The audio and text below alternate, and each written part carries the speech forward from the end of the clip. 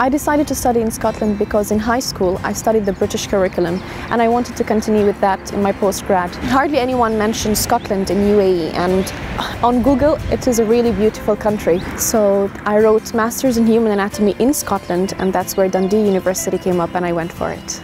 What I like about studying at the University of Dundee is the staff are very easy to get along with, as well as the students. Everything I need is very close by. It's just a walking distance from supermarkets, malls and the post office too. What I like about living in Dundee is the weather is very cold and it's very nice compared to where I come from, the United Arab Emirates. Dundee is a very small city.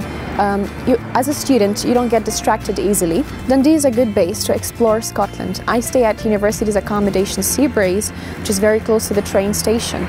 You can easily go, hop on the train and discover Scotland. The advantage of studying human anatomy at the University of Dundee is the teal cadavers. Compared to what my friends have been telling me when they worked on formal and fixed cadavers, it was very hard to move the parts of the cadaver. On teal cadavers, it's very easy to move the hand, take off the liver. It's very flexible.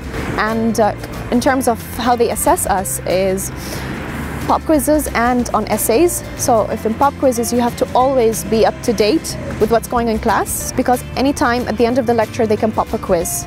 And in terms of essays, they expect the essays to be on research based, which is very good because it broadens your base of knowledge. I would recommend University of Dundee to students coming from the United Arab Emirates because the cost of living is very low here, which is perfect for a student. It has a very good reputation and it's a multinational university, and you can meet students from all over the world.